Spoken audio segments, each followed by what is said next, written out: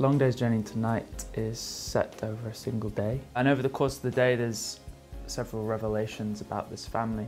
A lot of things come out and that sort of fuels the drama, and you find out that all these characters are sitting on a lot of things, and it's got an interesting cyclical structure. You feel like this could happen every day, and that when the curtain goes down it might all start again the next day.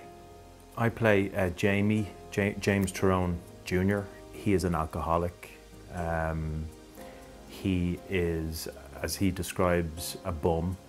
He skives off his parents, so in many ways he's a kind of a kid who never grew up in that sense. I play Edmund. He's been to college, got kicked out, travelled around South America, got sick, malaria, came back, been drifting around all the various bars and is sort of reaching a point where he doesn't know where his life's going. He's writing for a local newspaper, but apart from that he's kind of trapped in this household and this environment. However high the stakes are in this play, it kind of doesn't really matter if you're comparing it to any kind of contemporary family drama, because the dynamics are still the same.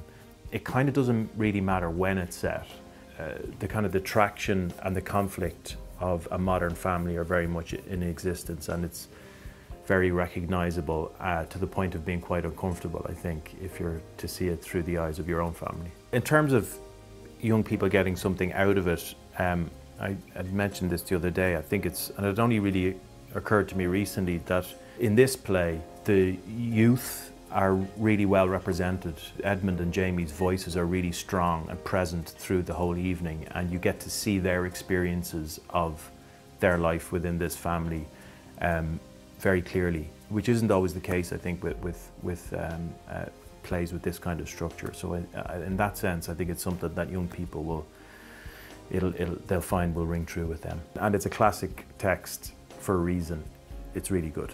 I think Eugene O'Neill also put a very loose version of himself in the play as Edmund, so it's a great insight into at least how he perceived his early years and himself developing as a writer and as a poet and what he went through. So I think anyone who works in the creative industries or in the arts it's a really fantastic insight into how he developed and how that mind came about.